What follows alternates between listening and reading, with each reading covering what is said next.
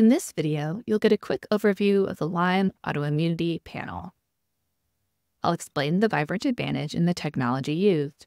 Then I'll walk through each section of the test, highlighting key features.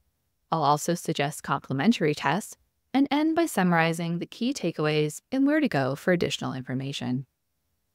The Lyme Autoimmunity Panel measures antibody levels to 11 human antigens known to trigger the autoimmune conditions Lyme arthritis, Lyme carditis, and Lyme neuroborreliosis due to molecular mimicry. Lyme disease is a vector-borne illness primarily transmitted to humans through the bite of infected ticks. The disease is caused by the bacterium Borrelia burgdorferi and, less commonly, Borrelia mayonnae.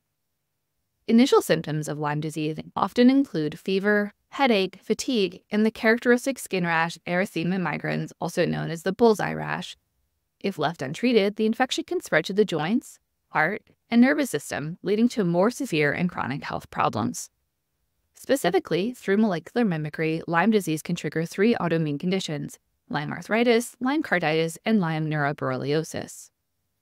For those who do not yet know, molecular mimicry is when your immune system accidentally makes antibodies against self-tissue that looks like a component of a dangerous microbe. This occurs because many microbes produce structures that resemble or mimic the structures found in human tissues. When your immune system fights against the microbe, your antibodies and T cells can cross-react with your own tissue.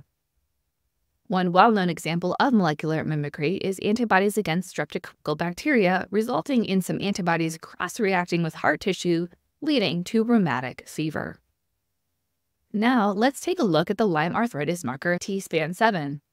TSPAN7 is a newly identified glycoprotein that shares sequence similarity to the Borrelia protein OSPA. Antibodies against OSPA may remain in Lyme disease patients long after antibiotic treatment.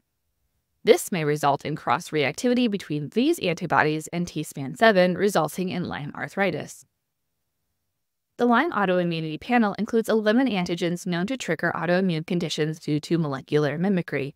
This includes 8 antigens seen in Lyme arthritis: TSPAN7, ECGF, MMP10, annexin A2, peptidoglycan, collagen V-alpha-1, laminin beta-2, and fibronectin. Also, 1 antigen seen in Lyme carditis, which is ApoB100, and 2 antigens seen in Lyme neuroborreliosis, which is GM1 and dopamine 1 receptor. Vibrant's Lyme Autoimmunity Panel is a blood test that can be collected via venipuncture or dried blood spot. Fasting is not required, and there are no dietary or medication restrictions.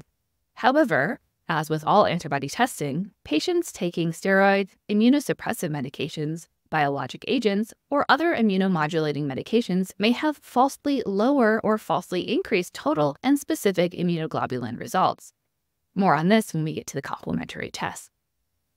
Vibrant measures antibody levels using a proprietary microarray plus chemiluminescence. The microarray works similar to ELISA technology. However, instead of 1 antigen per well, we can measure up to 96 antigens per well. This is possible because we attach antigens to silicone wafers and dice those wafers into tiny microchips. Then arrange the microchips, 1 for each antigen, in a 4x4 or 10x10 grid atop 1 pillar on a 96 or 24 pillar plate. 10x10 equals 100 minus 4 controls equals 96 antigens tested. The pillar plate is then submerged into the patient's blood sample, allowing for the simultaneous analysis of a large number of analytes from a single sample. Finally, a high-resolution imager is used to simultaneously detect chemiluminescent signals from labeled antigen-antibody reactions at each microchip throughout the multiplex microarray. Amplified chemiluminescent signals with a high signal-to-noise ratio provide high sensitivity, meaning very few false negatives. This automated process allows for high throughput, sensitive, and specific analysis of multiple biomarkers from minimal sample volumes. Before we dive into the actual report, I want to remind you that you get to choose how much information to include in the report you download for yourself or the report you share with your patients. You have 3 options: summary, summary with interpretation, and full report. I'll be going over the report that includes all 3 options combined, as it is the most comprehensive. Let's start with a quick overview. The Lyme Autoimmunity Panel sample report includes the cover page, introduction, summary, and then lists all 11 markers. The cover page identifies the sample type and includes the results interpretation key. The introduction page is where you can find the methodology and interpretation of report.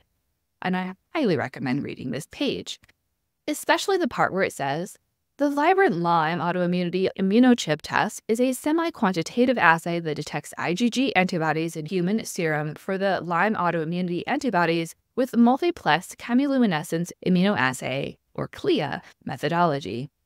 And also the part where it says, reference ranges have been established using a cohort of 192 apparently healthy individuals, as well as the explanation of the color classification. Specifically, the classification of green denotes a result that is within the normal reference range. The classification of yellow denotes a result that is moderately elevated with respect to the reference range, and the classification of red denotes a result that is elevated with respect to the normal reference range. The summary shows the elevated and moderately elevated results, along with a comment and interpretation. And the full report lists the levels of all 11 markers.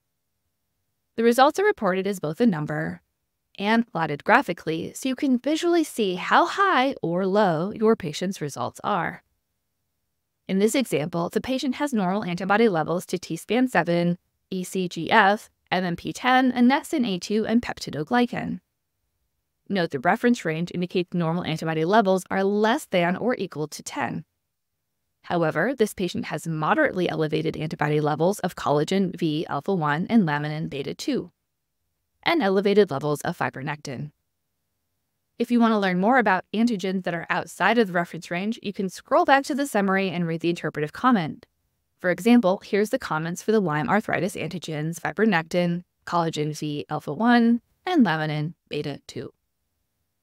So, which patients benefit most from this test? Well, patients with chronic fatigue, joint pain, or unexplained neurological issues, patients with heart irregularities or other Lyme-like symptoms, and patients with a family history of autoimmune disease, and also patients who've had a tick bite or live in a Lyme endemic area. Before we talk about complementary tests, I want you to think about Dr. Sidney Baker's TAC rules. Rule number 1. If you're sitting on a TAC, it takes a lot of aspirin to make the pain go away. In other words, it's difficult to heal if you don't identify the root cause of your symptoms. Rule number 2. If you're sitting on 2 TACs, removing one does not necessarily result in a 50% improvement in symptoms. In other words, sometimes there is more than one root cause contributing to your symptoms. In addition to the Lyme Autoimmunity Panel, consider the tick-borne diseases test to comprehensively assess both the presence of tick-borne infections and any autoimmune responses triggered by these infections, facilitating a more accurate diagnosis and tailored treatment approach. Also, the gut zoomer for aid in diagnosing and treating microbiome dysregulation following antibiotic usage. Or the wheat zoomer, which offers an intestinal permeability panel which can aid in diagnosing leaky gut syndrome that may result from extended antibiotic usage. The mycotoxins test to answer the question, is it Lyme, mycotoxins, or both? Numerous symptoms overlap between Lyme and mycotoxin-related illnesses, and resolving tick-borne diseases may be more challenging when mold and mycotoxin illnesses are present.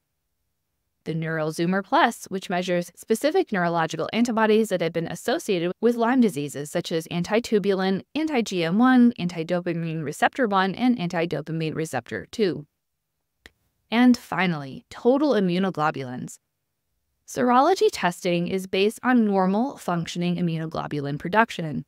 The total immunoglobulins test assesses the number of immunoglobulins, which is helpful in those with suspected immune function compromise or those undergoing IV IgG therapy.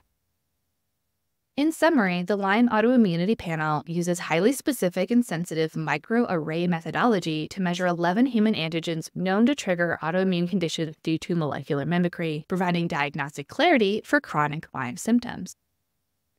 To learn more, visit the link in the video description. If you have any questions, please ask them in the comments below this video. Thanks for watching, and I hope you have a vibrant day.